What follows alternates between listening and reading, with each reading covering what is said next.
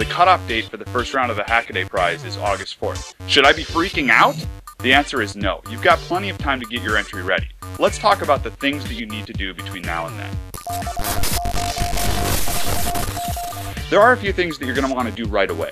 Make sure that you have an account over on Hackaday.io and that you've filled out your profile page.